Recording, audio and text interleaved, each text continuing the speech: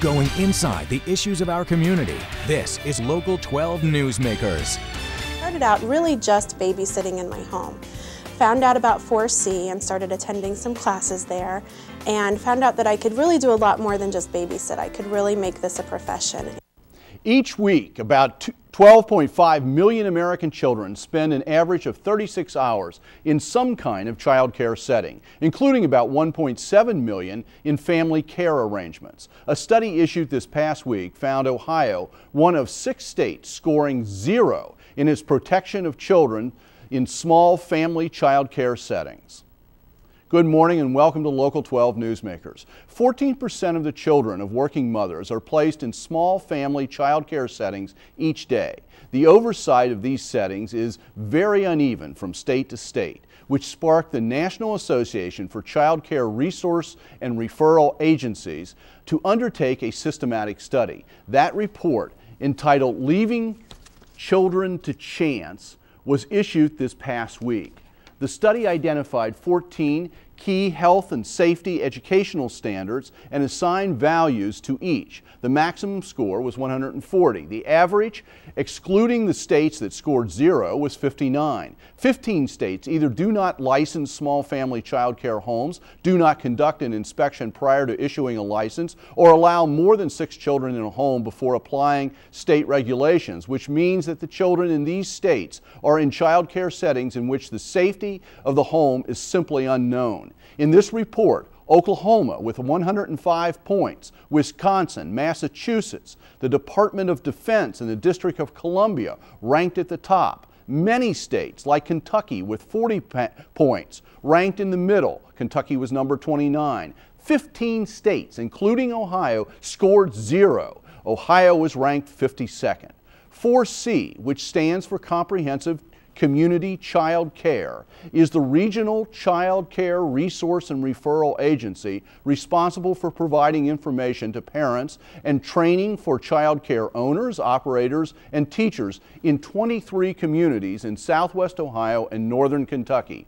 To talk about this study, I am joined now by Elaine Ward, the Chief Operating Officer of 4C here in Cincinnati. Elaine, welcome to Newsmakers. Good morning. This is a big study, and we're going to give people the links so how they can get to it and read it for themselves. Great. But obviously your agency, which is this, and I want to clarify this term, resource and referral agency. So you're referring parents to child care and helping them find it, but you're acting as a resource for the people who run these agencies and care for the children. So that's where that name comes from. That's correct.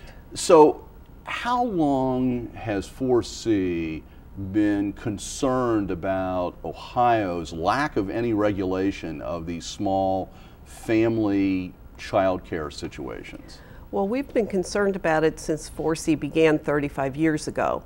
And we've tried several times over our 35 years to work with the legislature to have the state license small family child care homes. Now it looks like they're working on it. So we think there's a chance to really make a change in Ohio. Is this become a concern nationwide? Is that why this study was done? What exactly sparked this study? Do you know?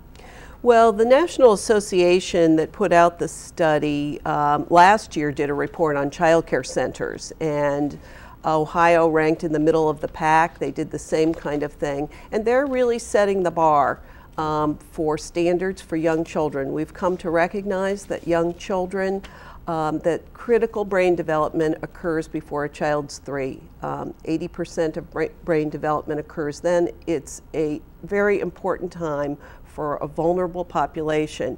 And where are children? Most women with children under 5 are in the workforce. So child care is critically important to our country. And this relates to a lot of local initiatives like Strive, where we're trying in this community to recognize the importance of that very young child and that very young development that takes place.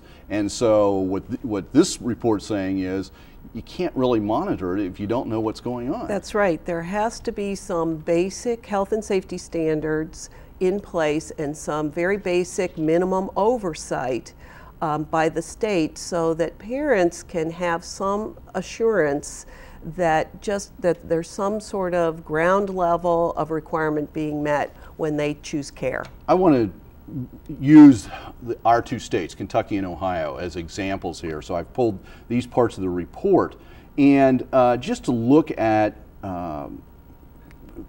for example, what is being said about Kentucky. They point out the strengths of what happens with Kentucky, and I want to read one of these. Providers are required to communicate with parents about the care of their children, have a contract with parents, allow parents to access their homes at all times, and have written policies for parents. Now, I find that somewhat amazing, the idea that a child care provider might not provide access to the place where the child is. I mean, is that what that's saying? Is that the sort of regulation you're looking for? That's right. That is the sort of regulation we're looking for, so that if your child's in care, that you have the right to stop by at any time and expect to find the door open to you.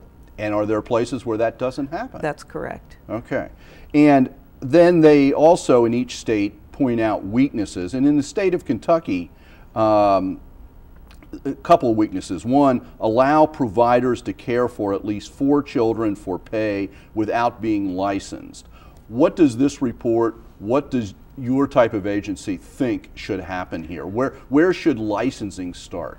Well, the report, the national report, really is, they're looking at studies from the American Academy of Pediatrics and the U.S. Department of Health and Child Health, and making recommendations that basically when someone is providing care in their own residence for an unrelated child for pay, they are a small business, and at that point they should be regulated. So even one child? That's basically what they're saying. That sets the bar very high.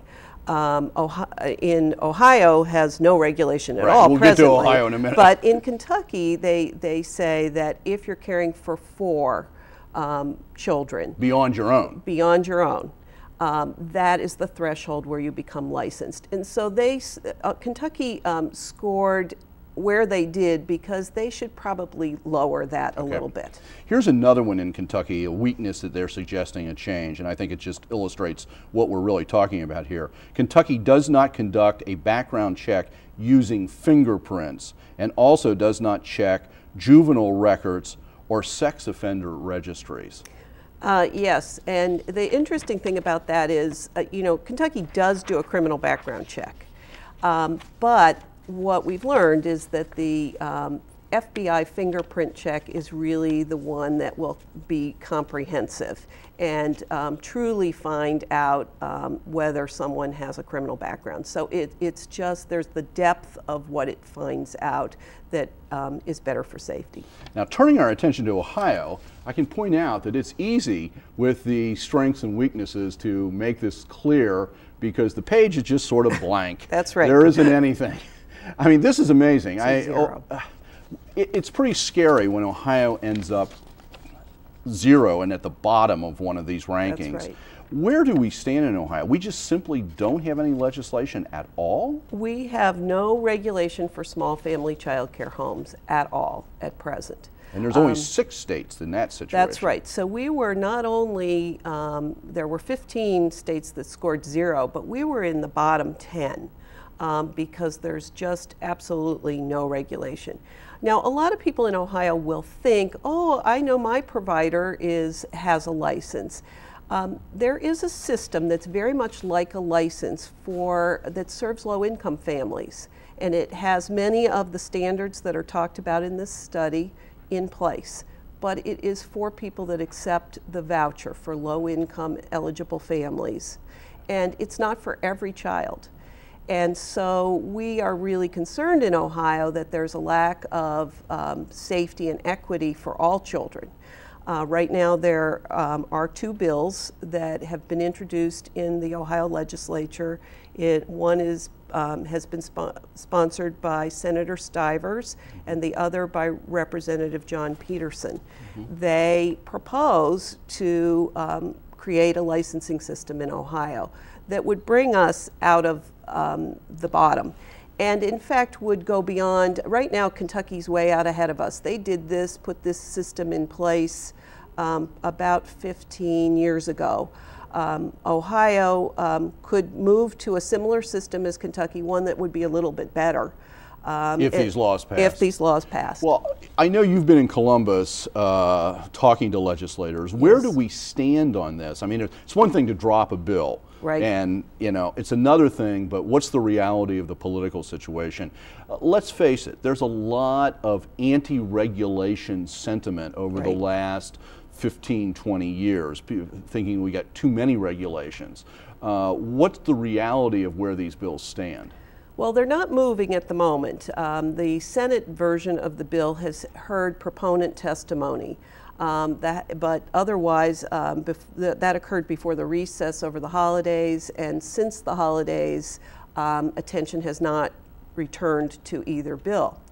So we would like to see some movement on that. The anti-regulatory stance is certainly what has kept Ohio from having such regulation all these many years, and is why we're in the bottom 10. When it comes to safety for young children in family child care. I think that we have a great opportunity here. And regulation, we regulate a lot of things. We regulate dog groomers, manicurists, tattoo artists. Restaurants have to have health and safety inspections. We don't just rely on us to assume that they're keeping the meat cold in the refrigerator, or that your food handlers are doing things properly. We know that the government has put some basic health and safety standards in place. You know, I have to say, working in a newsroom, one of the things I did is I did a search for video that we might have of home child care settings. And I have to say that the only time it comes up is when there's a problem, when some tragedy has occurred. That's right. Some child has been mistreated, some child care worker's been exposed as having a criminal background or something. I hate to say it, but that often is why regulation comes back, because we wait for some crisis to take place. And they have happened already. Children have died in family child care homes in Ohio. When I testified in the Senate in December, a couple came to testify about their child who died in a small family child care home, where the provider really didn't have safe practices in terms of how the baby was put to sleep in the bed. Now the recommendation is that babies sleep on their backs, and they did not follow safe practices. And in that home, that family child care provider home, and a child died. These things happen. We don't want any more of them to happen. It's a very vulnerable population, and we think it's a shared responsibility of the state and parents to ensure safety for our youngest, most vulnerable children. You know, I saw in the recommendations, and we're almost out of time, but I saw in the recommendations, you know, making sure that people have training, and you were just mentioning how to put children down so that we don't have SIDS incidents, or try to minimize that anyway, or whatever.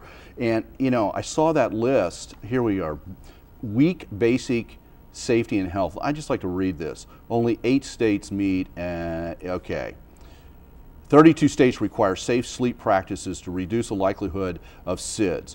More than half the states do not require family child care providers to follow universal health precautions related to handling blood and other bodily fluids. I mean, you know, those sort of basic things. It gets pretty scary when you think those aren't being watched. And truthfully, many providers mean well, but they don't know. Right. And I want people to be able to follow up on this. There's a couple of websites. For more information about 4C, you can go to their website at 4C, and it's a hyphen Cincy, CINTI.org. CINCI.org. There's a million ways to do that. And if you want the full report, you can go to local12.nacrraa.org. But you can check the 4C website and you get all this information and find out how to write your congressman or your legislators and get involved in this. Elaine, thank you for being here this morning, and thank you for the work of 4C. Thank you. Stay tuned. An independent study issued this week raised questions about who really runs our community. After the break, I'll be joined by the author.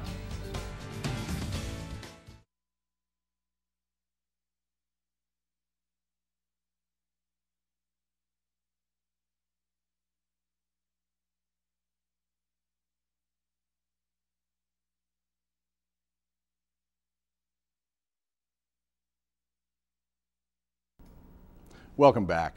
The word democracy slips off American tongues so often, for many of us, it has no substantive meaning. The leading American revolutionaries in the 1770s and the authors of the Second American Constitution at the end of the 1780s thought democracy was a corruption of government. They tried to structure a republic.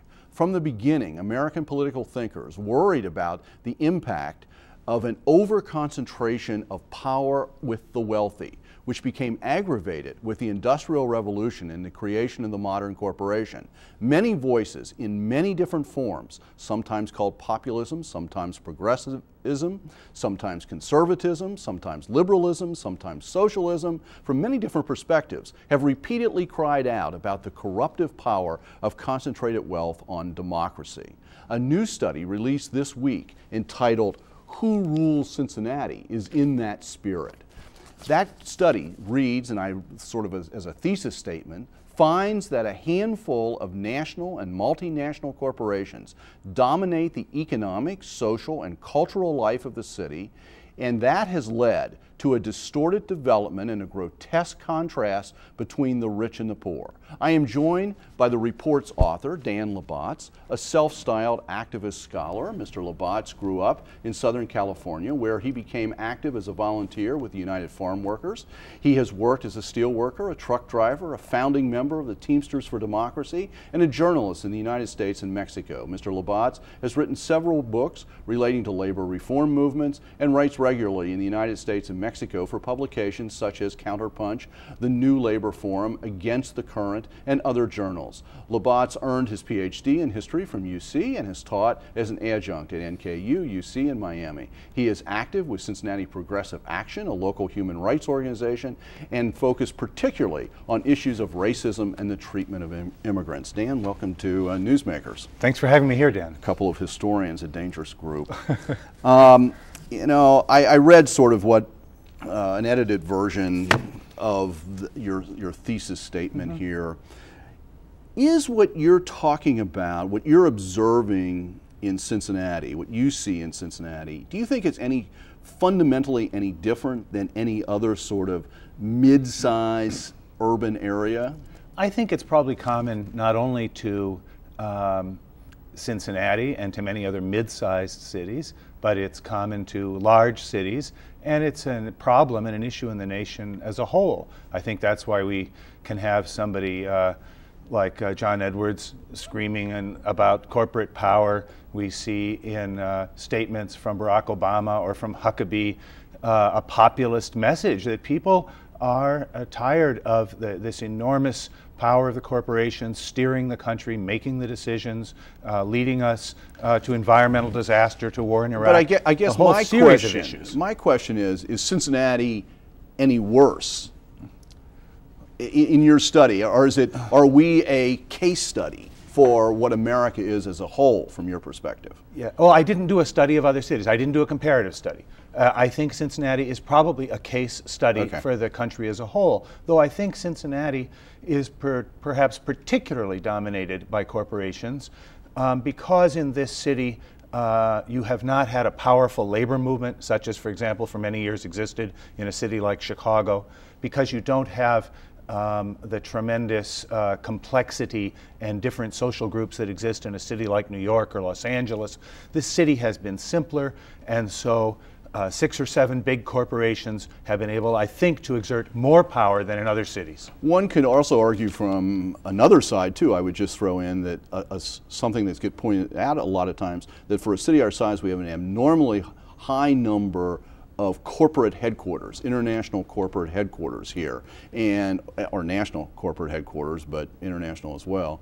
And consequently, you know, one could argue that although that's usually pointed out as something in our favor because of the accumulation of wealth, it can be seen from another perspective. So strength on one side, weakness on another side, I think is what you're saying. When you say concentration, what are the corporations that you think are particularly where the concentration really exists? Well, Procter & Gamble has been the dominant force in this city for over 100 years. And Procter & Gamble is without a doubt the most powerful corporation here.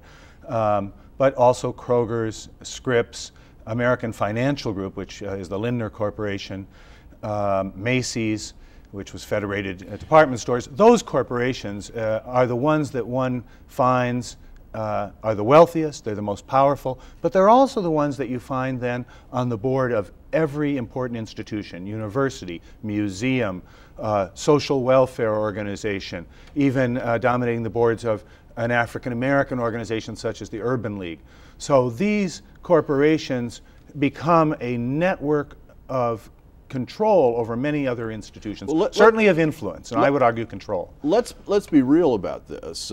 Speaking sort of from my museum perspective, and I work for the Cincinnati Museum Center, the reason that those sorts of organizations have representatives of those corporations on their boards is because they need financial support.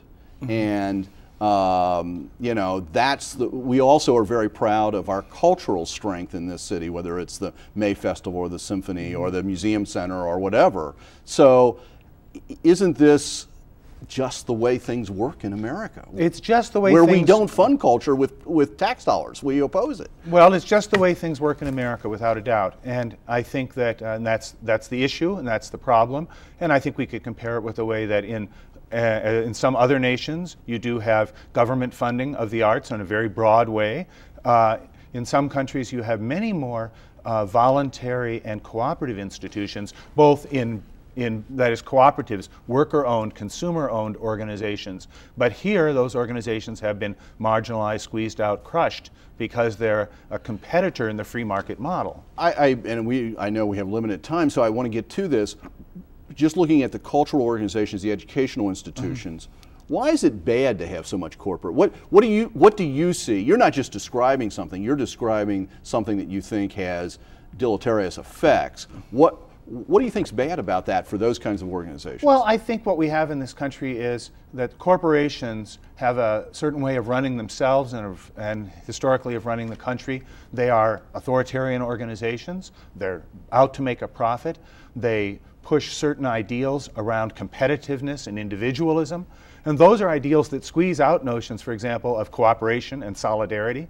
So, and everywhere they go, they tend to bring their vision of society and their model of organization and the way they do things. And I'm saying that what that does is it shapes and limits the parameters of expression and understanding. And so that today, I walk onto a university campus and there in giant letters is the name of some corporate executive or some corporation. As the universities are being bought up, taken over by these corporations, that's not a good thing, I don't think, for intellectual life, for cultural life. The other area that you're particularly interested in this report is about impact on local politics, not presidential for the moment. Right. Local politics. What do you think the impact is on local politics? Well, I think the real impact is that that we have before us political parties and candidates and politicians that are coming and going, and they're sort of they pass. The real power in Cincinnati is the corporate money that stands behind that, and these corporations give tens of thousands of dollars to the candidates that will be more conservative. They will support corporate interests. The corporate development plans, particularly important in this city, are these big corporate alliances like CBC, 3CDC, DCI, these institutions which have replaced democratic public decision-making bodies. I mean, you started out with democracy. We used to have a planning department. We don't have a planning department. That has been privatized and handed over to a group of corporations to plan our future. What could be a clearer violation of a principle of democracy? Yeah, I remember a comment by Charlie Lucan when he was mayor of the first round. He created the Smale Commission. And the way he described it to me was, well, government has been so beaten down, and the argument that government is evil has been so beaten down that to do anything, you need to bring the corporate world in. You have to borrow their credibility. That's how he termed it. We have to borrow their credibility because government knew that the streets were falling apart, but if it said it, it wouldn't have any authority. Only the corporations are believed. Well, I think, though, that maybe today that's not going to be the case. I mean, the corporations, I don't think, are going to be believed today. At the big picture, global warming makes us wonder about corporate power. The war in Iraq makes us doubt the oil companies. I think corporate power is questioned and challenged here. Okay, we've only scratched the surface. I want people to have a chance to read this. If you would like to read the entire report for yourself, check out the website at www.cincinnatistudies.org. Okay, thank you for being here, Dan, and thank you for making Newsmakers a part of your Sunday morning. Next week, we begin preparation for the March primaries and the continuing effort to improve the care of children who need foster care. Have a good week.